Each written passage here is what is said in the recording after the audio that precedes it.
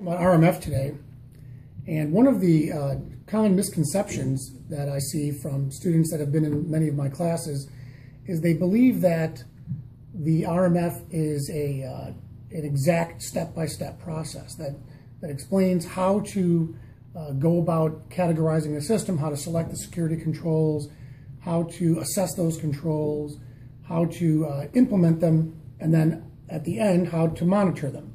And all that's true.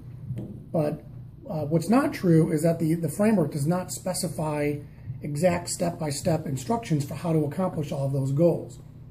We have tasks within each of the major RMF steps, but those tasks are open to some interpretation. There is a lot of flexibility built into the framework so that an organization can define certain things that are more appropriate for what they do. If you have to support a mission, or you have to support what your organization's business functions are, there is some freedom to choose a solution that achieves the goal of the security controls, but isn't actually dictated by the framework itself.